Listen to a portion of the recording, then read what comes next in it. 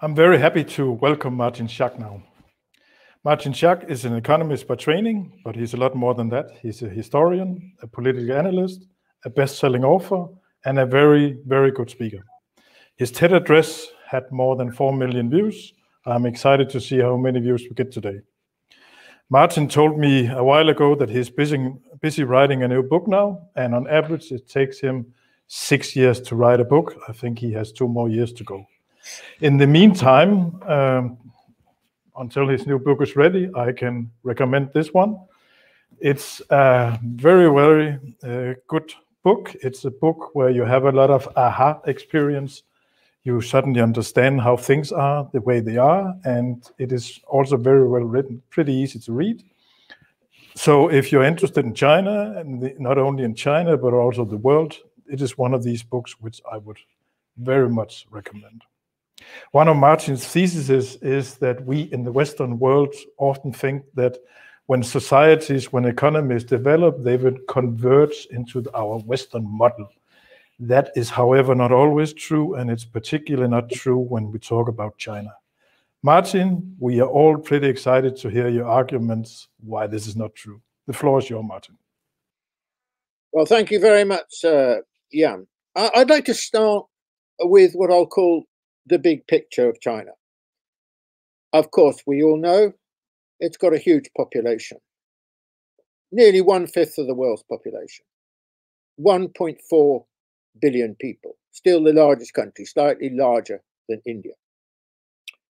Secondly, it has an enormous physical area.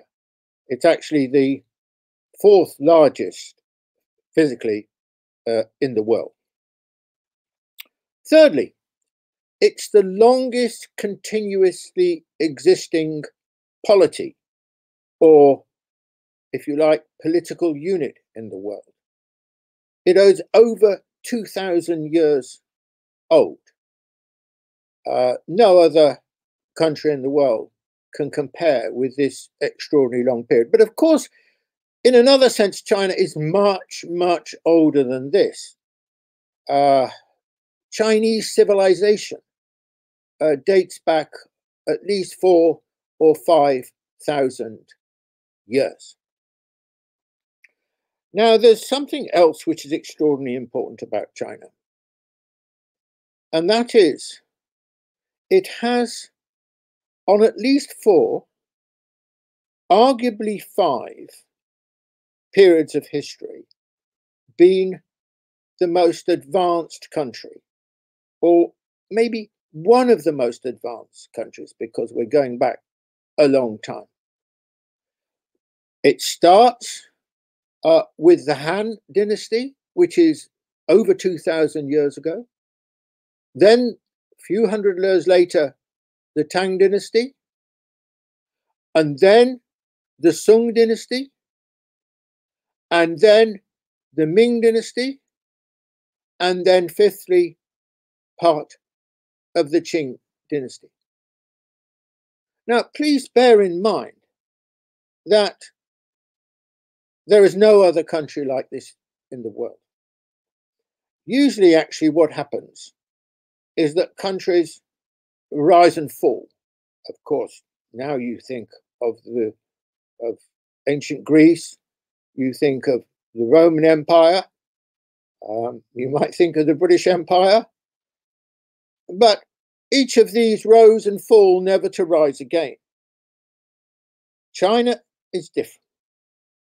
China has had arguably 4 or 5 periods where it has been the most important country in the world, or the most important area in the world before the era of countries as nation states and so on.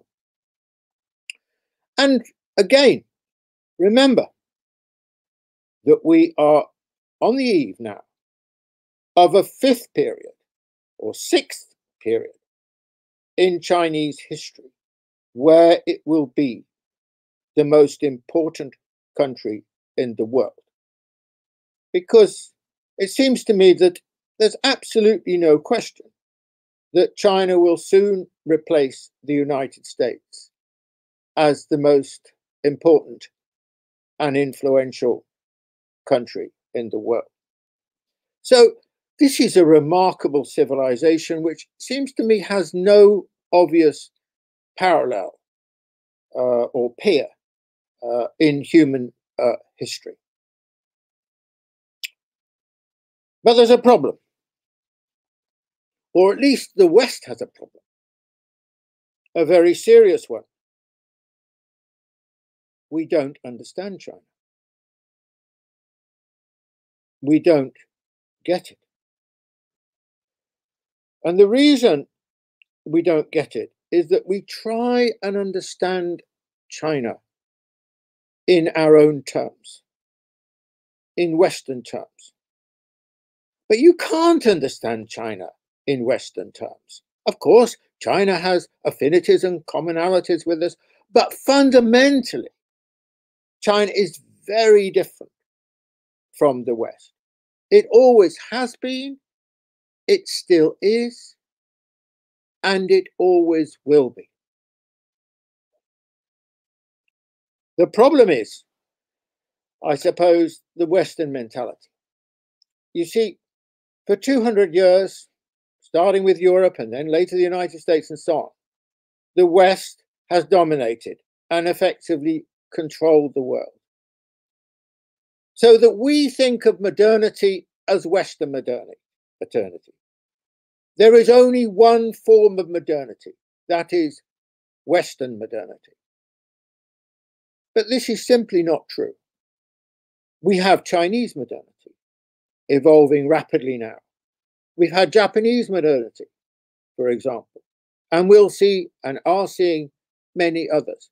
It is simply not true that there is only one form of modernity, a Western modernity. There will and are already many modernities in the world. So in this context, the idea that everyone must be like us, everyone should be like us, is wrong. In other words, we have to understand China in its own terms. We cannot understand China in Western terms. And this is the great challenge. And this, by the way, our mentality is why we don't understand China. This is why we get China wrong. I mean, I remember vividly in the late 20th century, as China began to grow, and I'll come back to this, of course, as China began to grow very quickly with the impact of Deng Xiaoping's reforms from 1978, you know, this was largely, they're exaggerating the figures. The statistics aren't true. It will never be possible to sustain this. We were wrong. We were hugely wrong. We didn't understand China. Another proposition was that unless China has a political system like ours, a Western-style democracy, China's extraordinary transformation will not continue. It will be unsustainable. Well, here we are now in 2020, over 30 years after the Great Reform started in China, and the Chinese political system remains as different now as it was before.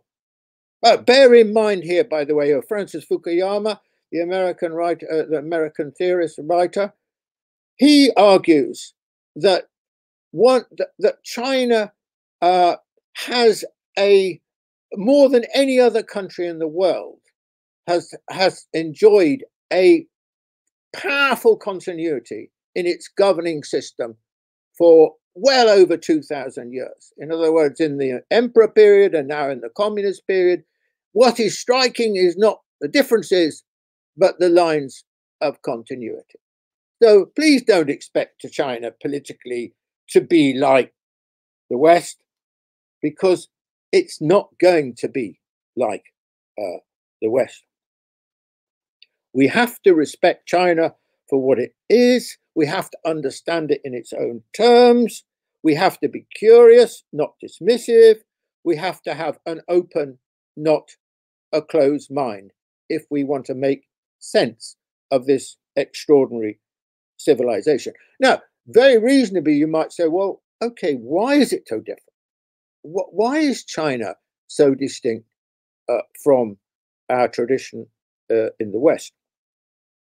Well, I would make, there are many points that could be made here, but I will just make 3 points. The first is that China is not even primarily a nation state. You know, we think in the Western tradition very much of nation states. And China, in the late 19th century, when it was very weak, when it was in the process of being partially colonized by the Europeans and so on, China did begin to take on some of the characteristics of a nation state. But I don't think it even now is primarily a nation state. I don't think you can really understand China in these terms. And think of China. 2,000 years of a continuously existing polity. 4,000 or 5,000 years of Chinese civilization. So where do the primary characteristics come from in China, for China? I don't think from its relatively limited encounter with nation statehood. I don't think it comes from that period, because we're only talking, what, 120, 130 years? China's at least 2,000 years old. No, we're talking about, and this is very different from the West, we're talking about an inheritance which, above all, is a function, is a product of Chinese civilization, not China as a nation state. So really, the key characteristics of China are a function of China's civilizational history. Let me give you some examples. Well, probably one of the most important is undoubtedly Confucian values. I mean, Confucius, great philosopher, living 2,500 years ago, with a number of other key figures in that era. And Confucius talked about the fundamental importance of the family, that the emperor should model himself on the father, that the importance of meritocracy, the importance of good governance, the importance of a strong state, the importance of the relationship between government and the individual. These were very distinctive ideas, and even today they remain very distinctive ideas. And they influence not only China, by the way, but they also influence what we might call the Confucian states. The Confucian states, Japan in some degree, South Korea, Vietnam, Taiwan, and so on. These are all very heavily influenced by Confucian thinking. Or the relationship between state and society. The relationship between state and society, very different in China. Or the notion of the family, the nature of the family, again, very distinctive in China. So there are a set of guanxi, very important. Guanxi is could best be translated, I suppose, as relationships, and the way in which relationships work, and so on. It's like a tissue of connectivity in China. Very important to understanding the nature of Chinese society and Chinese culture. Or for that matter, we could add, you know, the nature of the Chinese language, which is a common written script, but there are actually many languages spoken in China, which sometimes they're called dialects, but it doesn't matter, it's the same thing in effect here. Or Chinese food, you know, many great cuisines across China. This is all a product of China as a civilization, not China as a nation state.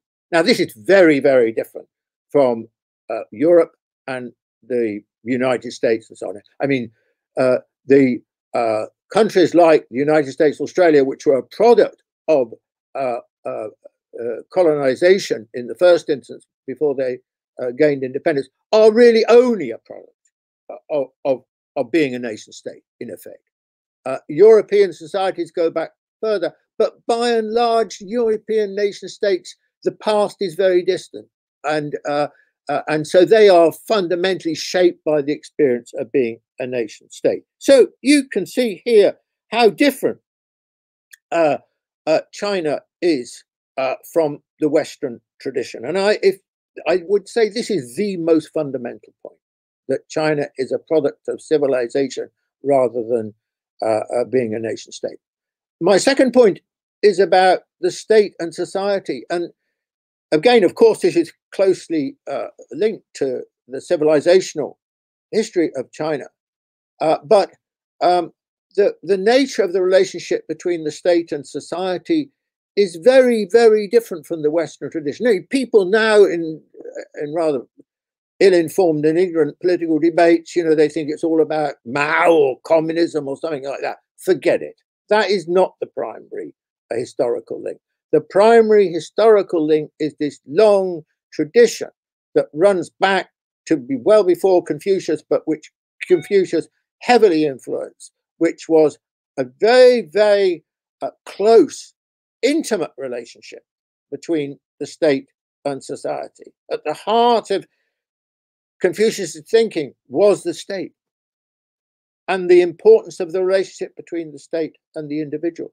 And as I mentioned, that the emperor should model himself on the father. In other words, a familial conception of the state. This is very important, a familial conception of the state in Chinese thinking and practice. And you'll see this in all sorts of ways if you look closely. And of course, meritocracy. I mean, this was the Confucius emphasis on the importance of meritocracy.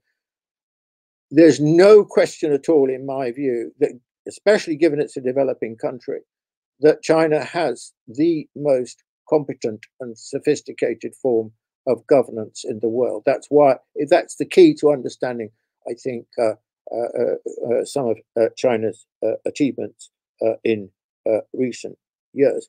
And by the way, I mean, we think in the West, understandably, that legitimacy is a function of elections. And as I suppose the thinking would be then, well, as China doesn't have universal suffrage, then the regime, the state, does not enjoy legitimacy. This is quite wrong, actually, quite wrong. If you look at the Pew surveys and so on, China's government enjoys more legitimacy, more support than any Western country. I mean, this is extraordinary, but we have to understand, we have to think with different logics when it comes to China.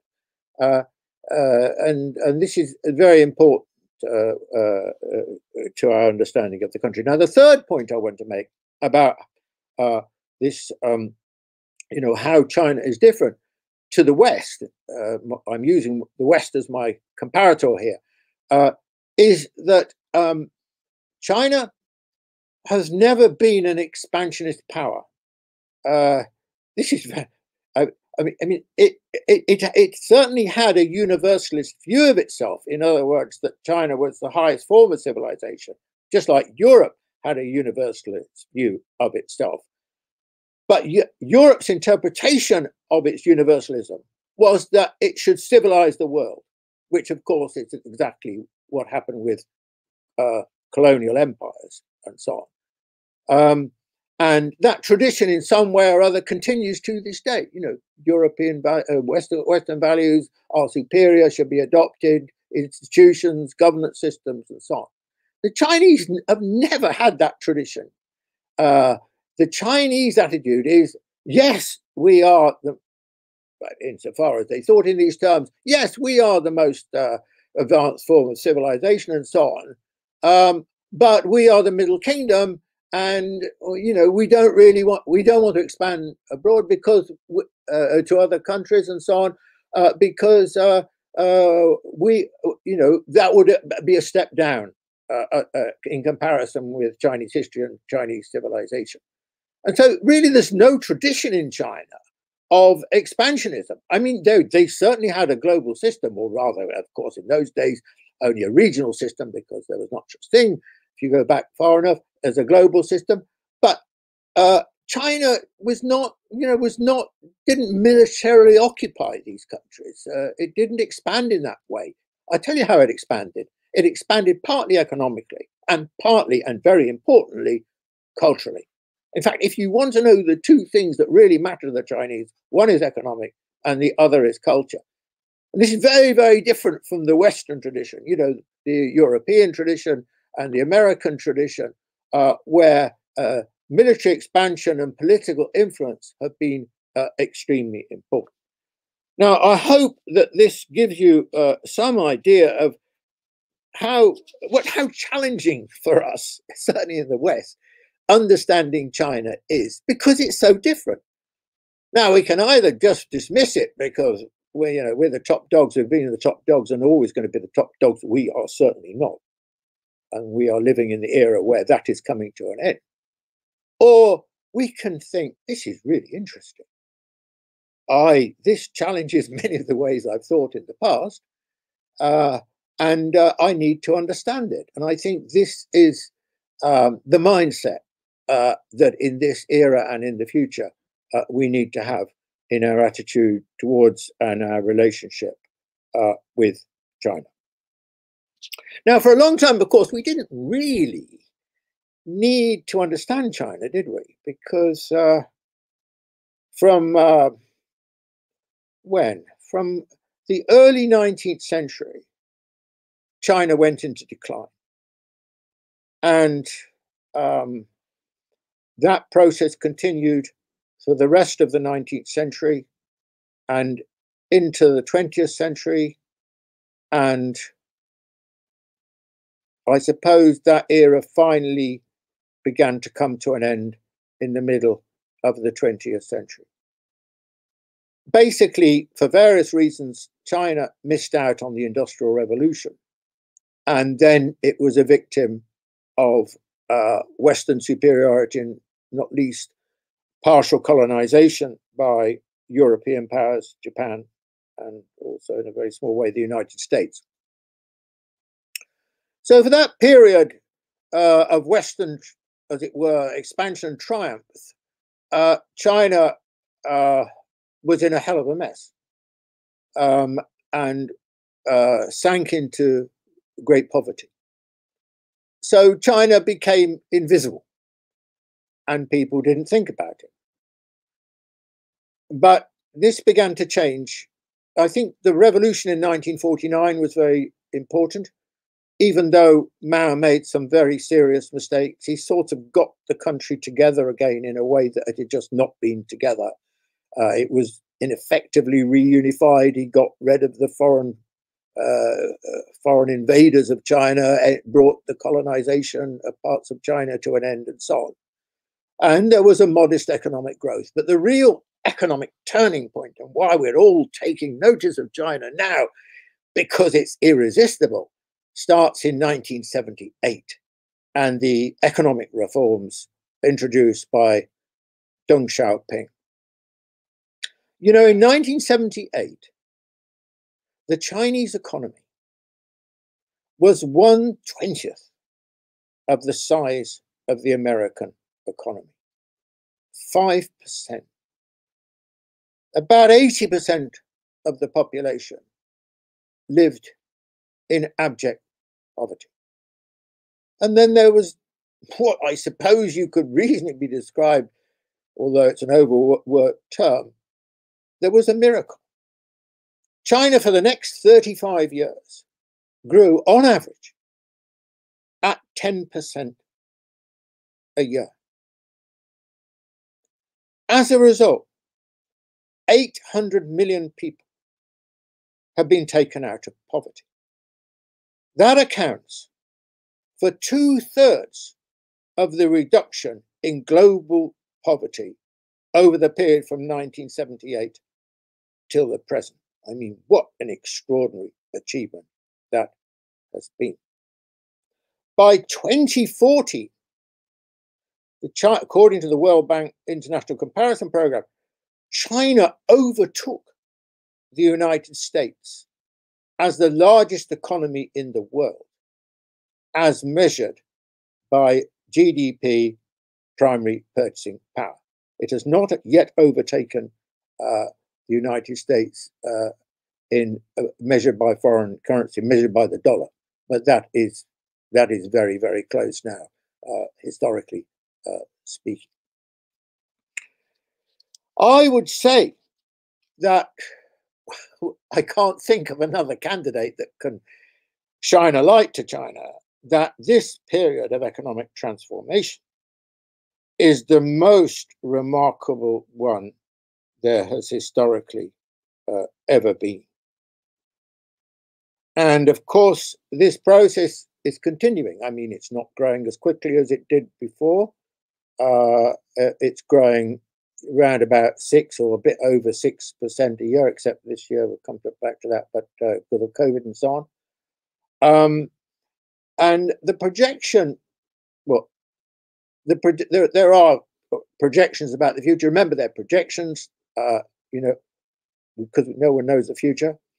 But the projections about China have been quite accurate, actually, generally, broadly speaking. The projection is that by 2030, now this is measuring different countries' GDP by PPP, primary purchasing power, that the Chinese economy will account for 1/3 of the global economy. It will be twice as large as the American economy, and it will be larger than the American and the European Union economies put together. So with a future like that, we need to understand China. We might have been able to ignore it when it was invisible, but its transformation means that we have to take note of China and understand it and have a good relationship with it, a constructive relationship with it, by what I would call force majeure. China has arrived big time on the global stage. Do you think the West can come to terms with this? I mean, I think the developing world is in the process, and it certainly will come to terms with it. Can the West come to terms with it? Can the West learn from elsewhere and not think that it has the answers, that it's a sort of universal yardstick? I think this is a big question, and the answer, I think, is unclear. You know, there was a period, I think in early this century, when there was a real curiosity about China. Its growth rates were phenomenal. The reduction in poverty was greatly admired. It was seen as an opportunity. But then I think the mood in the West changed. It was something, of course, to do with Trump, but it's not only Trump. I think that in America, you know, China became seen as a threat to America's status as the #1 power in the world. Well, look, let's be realistic about this. China's not, the United States is not going to be #1 in the world forever. It's not going to be #1 in the world for very long now. But so what? I mean, countries rise and fall. That's been universal in history. I mean, just as China has risen 4 or 5 times, it's also gone down 4 or 5 times. And China, you know, if it's the top dog, which it certainly will be, it's not going to stay there forever. You know, history is full of this kind of thing. So, but for this period, for the next century or so, I would say certainly, China is going to be extraordinarily important in the world, and much more important, by the way, I think, but in a different way than the United States probably ever has been. Now, can we come to terms with this? And I think that one of the problems with this there's been a kind of frosting over of the atmosphere, a negativity crept in relationship to China. You know, China's a threat, you can't trust it, and so on. Actually, when I look and listen to people talking like this, I realize they don't know the first thing about China, by and large. You know, they talk about Mao, the return to 1949. They talk about the Chinese Communist Party. Oh, we know all about that. Remember the Soviet Communist Party? Remember the Cold War, and so on. listen, these people don't know the first thing about China. It is true that the Chinese Communist Party has the same two words as the Soviet Communist Party. But I can tell you now that those two organizations have historically very, very little in common. The Chinese Communist Party is Chinese, Chinese, Chinese. You cannot understand this phenomenon without understanding Chinese history. It is a product of and is rooted in Chinese history. And any understanding of China can't start off with the Cold War, can't start off with 1949, but must understand what I've been talking about, which is the nature of Chinese history, the difference that is Chinese history and culture, and the importance of Chinese civilization. So we shouldn't deal with cardboard cutouts. We shouldn't deal with cliches. We shouldn't deal in a very limited Western mentality that everyone should be like us, because it's not true. There has been a historical period when the West has been extraordinarily important, but before that it wasn't, and it is less and less important now. So we have to open our eyes. We have to listen. We mustn't deal in cliches and cardboard cutouts. We mustn't celebrate our own provincialism and ignorance about difference. On the contrary, we must be open-minded, and we must embrace and learn about a culture as important, a civilization as important as China. I think what I want to do in conclusion is something rather different to what I've been doing, which is I just want to talk about one issue because I think it tells us quite a lot in good ways and bad ways. And that is COVID-19. Now, we know, or we think we know, we don't really know, but our first assumption, still the first assumption, is that COVID started off in China or became important in China. It might have come from anywhere, we don't know. And during the course of January, the Chinese were struggling to understand it and so on. And China was subject to a barrage of abusive publicity in this period, which ran into February, March. Even now you can hear it. That the Chinese efforts to deal with it were characterized by secrecy and cover-up and false statistics and so on. And when I look back now on the period of this year, I think this was disgraceful. I mean, there was China on its own, trying to deal with something that was entirely new, which it was utterly unfamiliar with, from which people were dying in large numbers. And we can now see that China's efforts to contain COVID-19 were extraordinarily successful. Do you know that only less than 4,550 people in China died from COVID-19? Basically, the Chinese were successful in containing the virus to Wuhan and Hubei province, which is where Wuhan is situated. It didn't spread in any serious way across China. Beijing has had about 7 deaths. Shanghai has had, I think it's 5 or 6 deaths. In other words, very, very little.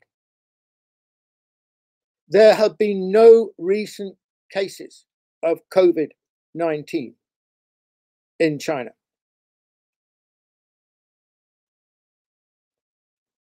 The country is returning now to relative normality. The economy is growing again. China will be the only country this year to show any economic growth. Every other country in the world will be subject to varying degrees of contraction. Now compare this with what's happening in the West. What a mess. Look at America. Look at my own country, the UK. Look at Europe, varying degrees. The Nordic countries have done quite well. Germany's done sort of okay, but nothing as good as China. And by the way, we're not just talking about China here.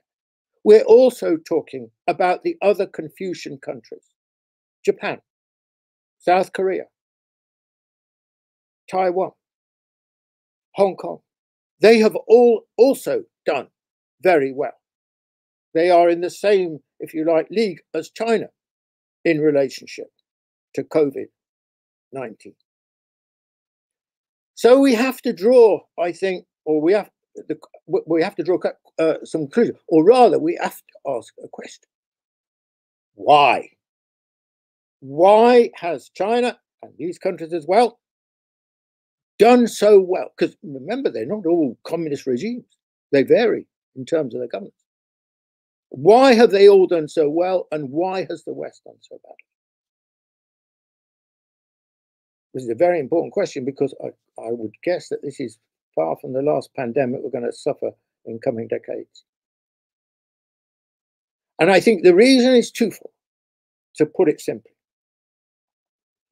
The first is that Chinese governance is extremely effective. Now, I don't mean effective because it's authoritarian. That's a Western term. But I wouldn't use that term myself, not for none of these countries. It is to do with the Confucian roots of China and these countries. And those roots mean two things. First, extremely effective governance. And I said earlier, and I will repeat now, the Chinese government is an extremely effective institution. I mean, you know, this extraordinary economic transformation is not just because of markets. No. At the heart of China's transformation and the strategy has been the Chinese government. And that is how it has handled COVID-19. I mean, you know, excuse my language, but I look at my own country and it's been such a bloody mess on COVID-19. It doesn't know what it's doing. It doesn't know where it's going. The Chinese and the Japanese and these other countries, from the word go, their attitude was, first and foremost, we must get rid of COVID-19. We're not going to live with it. We're going to eliminate it. And by and large, that's exactly what they've done. The Western societies can't make up their mind what they're doing. Actually, they have made up their mind by and large. They're going to live with it. And, you know, the consequences economically and so on are going to be very bad. You can see this already because we're going a second wave. And what's going to happen? Is it going to go on like this? You know, so on. Now, the second point, which is as important as my first point, the first point being about the quality of central governance, the second point is the attitude of the people, the way the people think, the way the people interpret society. You see, we pride ourselves in the West on a sort of notion of individualism, and everywhere, including my own country, you know, the rules and regulations being introduced to deal with COVID-19 are being challenged. You know, we need our liberties, we want our liberties, and so on. Now, that by and large has not been the pattern at all in these countries. They understand, people understand the importance of society. It's not just you, it's not just me, it's the impact of me on you. My behavior affects you. My behavior may imperil your future, your life. And so there's a much greater awareness of the importance of society, of social solidarity, of observing rules and so on. And my son at the moment is living in Seoul. He's a student and just finished at Stanford University. And he makes the point to me that every single person in Seoul outdoors wears a mask. Everyone. So I think this probably brings my remarks to a conclusion. You know, China is a most extraordinary country. Rather than thinking of it as a threat, we should learn about it, be inquisitive, and enjoy it, because it's not only going to become very important, extremely important, already becoming extremely important everywhere, but it's also fascinating. And it's a rich treasure trove for us to draw on to understand human history and the future of humanity. Thank you very much. Martin, it's very easy to understand how your TED Talk got so many views. Very great entertainment and very interesting views. A lot to think about. Also for us here at Buzz, we probably need to prepare our next China Summit very soon. Thank you so much, Martin. It was great. Thank you.